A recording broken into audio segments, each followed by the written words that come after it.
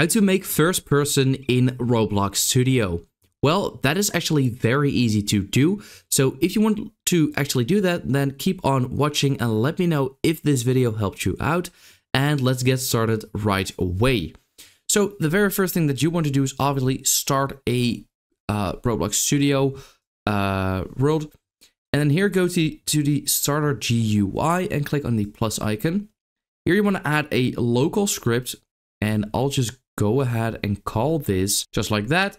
Once you are here in the script, you first of all want to remove this and then go to the link in the description, which will bring you over to the paste bin where you want to paste in this whole script right over here.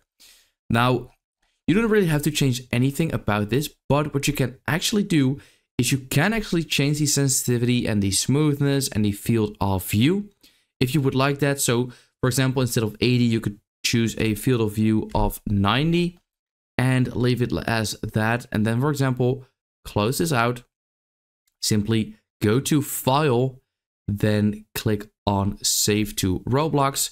I'll just call this first person test, then click on Save. Now this might take a little bit of time before you actually fully save the project, but once you have done that, you want to go to the game settings, go to security and make sure that the enable studio access to API services is always checked on.